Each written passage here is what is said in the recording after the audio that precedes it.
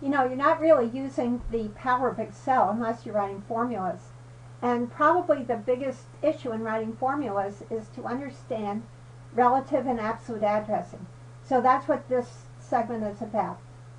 Okay, so I have a spreadsheet here, and what I'm going to do is start out by putting some data in. So I'll just put a number in cell A1.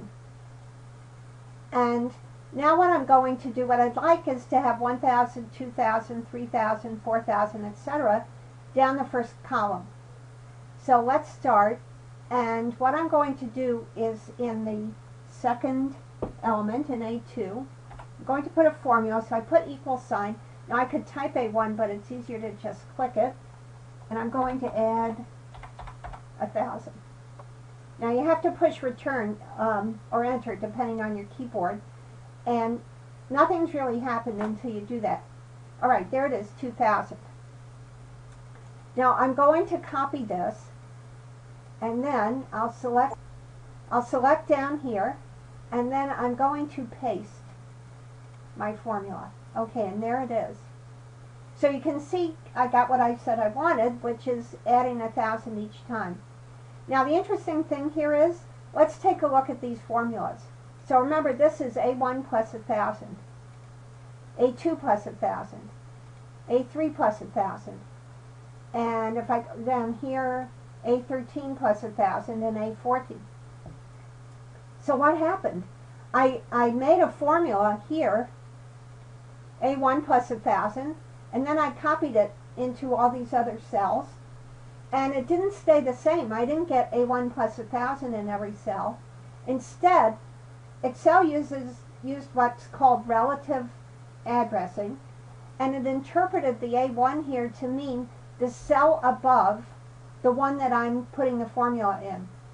So in each case, like let's look at A4 here, it's got A3 plus 1,000, the cell above A4 plus 1,000.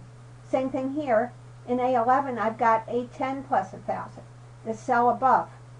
Now that's what you usually want. So that's the default. That's what Excel does unless you make it do something different. It uses this relative addressing. And it just means that everything in the formula is relative to the position of the cell where you put the formula. So when I put A1 in this formula, what I was really saying was, use this cell directly above and add 1,000 to it.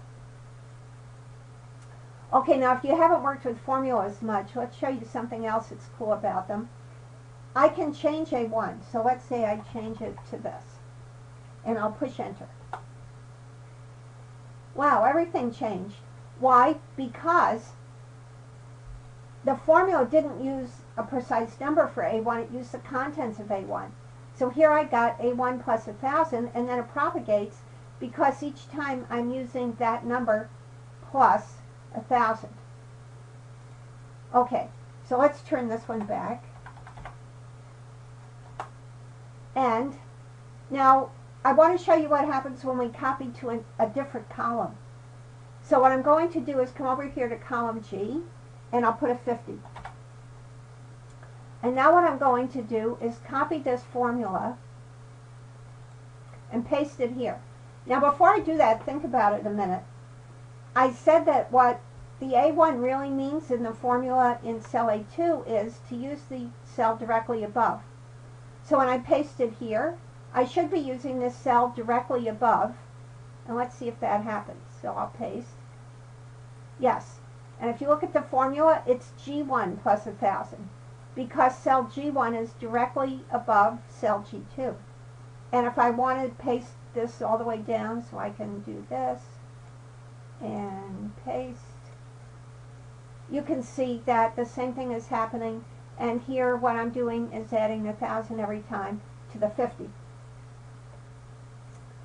Okay, now let's look at another way to do things. So what I'm going to do here is make a formula in column B, and I'll put equals this guy times, so that's the asterisk, 2, push return or enter, and I got 2,000. Okay, so what my formula here says, take this cell to the left and multiply it by 2. So now think about what's going to happen when I paste this in.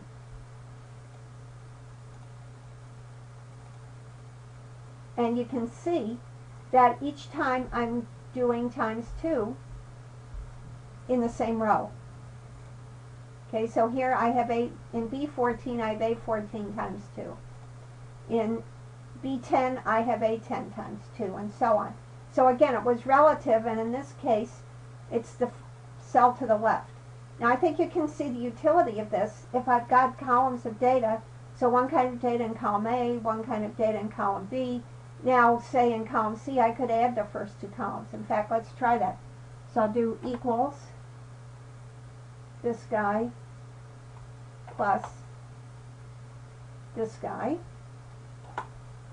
Alright, add the 2 columns to the left. Let's copy and paste. And if you check each of these, you'll see that it is the sum of the 2 columns to the left. Not only that, but everything's propagated off A1. So if I change it, everything changes. But not here, of course, because this one doesn't involve A1, it only involves G. Okay, let's change this back. So play around and try different things till you're sure you know how this works. But let me pose a question. Suppose that instead of changing it, in other words, instead of using A1 the first time, A2 the next time, A3 the next time, I really wanted to use A1 every time. So let's make up a scenario where we might want to do this, and I'm going to start on a new sheet. So here's my idea. I want to put a 10 in here, and then I want to add 10 each time. So I'll put a 20 in here. So what I want in here is 20 plus 10, 30, and then I want 40, and then 50, and then 60, by adding the contents of this guy each time. So what I want is to change the row, work with the one above, but always add 10. So let me put a formula in here. So my first idea might be something like this. Something like equals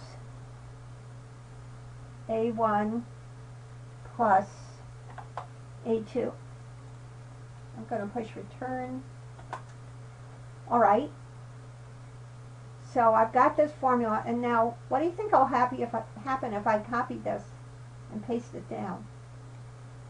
I think you can tell it's not going to be exactly what I want. And in fact, what's happening here? Well, of course, we're using relative addressing. So this one adds A2 and A3, this adds A3 and A4. So with relative addressing, each time I'm adding the value of the 2 cells directly above the one the formula's in. Okay, but that's not what I wanted. I wanted A1 plus the cell directly above. So let me show you how to do that. I'll come back to my original formula here. And instead of just A1, I'm going to have $A, $1. Now what do those dollar signs do? They convert it to what's called an absolute address, which means we pin down the value. It's going to definitely be A1. Let me show you. We'll prove it by going ahead and copying this. Oh, so let me hit return first. Okay. Now, of course, these are all still the same because I haven't changed them yet. But now I'm going to copy and paste. Okay. And now you see the difference. I'm adding 10 each time. So here I have A1 plus A3, A1 plus A4. So I let this one change, but I kept the A1 fixed.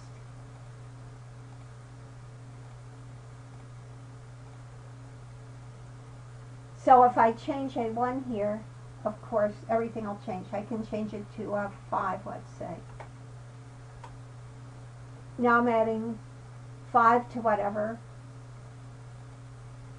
is in here. So I can change this one too.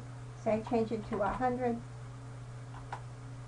Okay, now I'm adding 5, starting with 100 and adding 5 each time. Alright, now let's try something a little different again. Suppose instead of doing this, I pin everything down. So I put $sign on everything.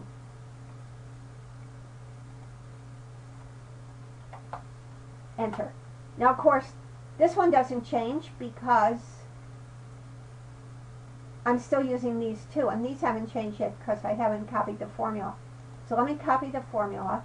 I'm going to paste it.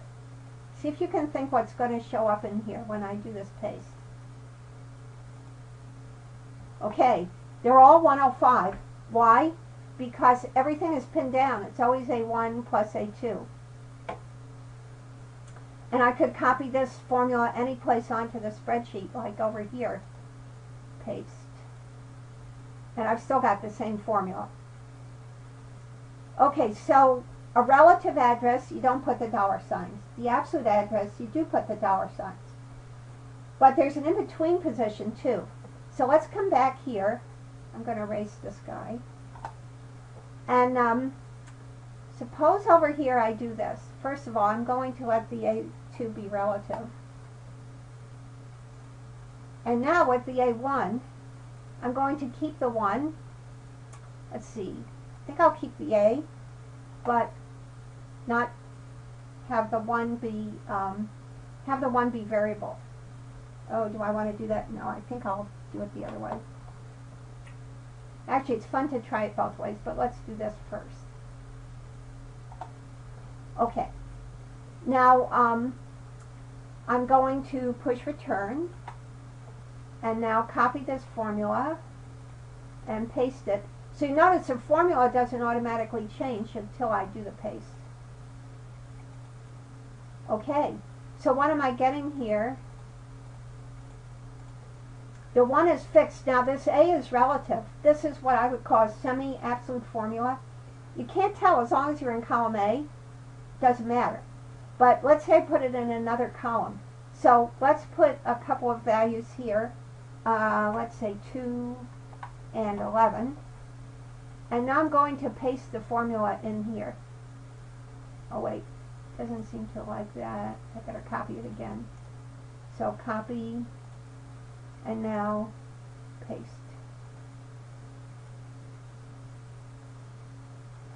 Yeah. Okay, so look at the formula. The E changed, the A changed to an E because that was variable, but the 1 stayed fixed. And you can tell that's the case by pasting down. So, sorry. Let's go down to here and paste. Alright. And you see here, the E changed, the 1 did not. Okay, let's try one more thing. I'm going to come over here. Let's do column C here. And I'm going to put a 4 and a, I don't know, a 10. And now here, I'm going to make this $A, but let the 1 vary. Okay, so let's push return. Again, same value here because all these formulas come out the same on this particular square. Let's do a copy. And now, whoops, sorry. Gonna paste. Oh. Gotta get it. Alright, I'll just paste. Paste. For some reason I've got better fingers right now. Paste. Paste. Well, let's take a look. So you can see what's happening. It's keeping the A, but it's changing to 3 and 4. Alright, let's try pasting over here. Paste. And now I'm going to, you know what, I right-clicked and I shouldn't have done that. Now I want to, alright, paste. Okay, see how it's keeping the A? It's adding this guy to this one. A2 to C3 to give me this. Let's paste here.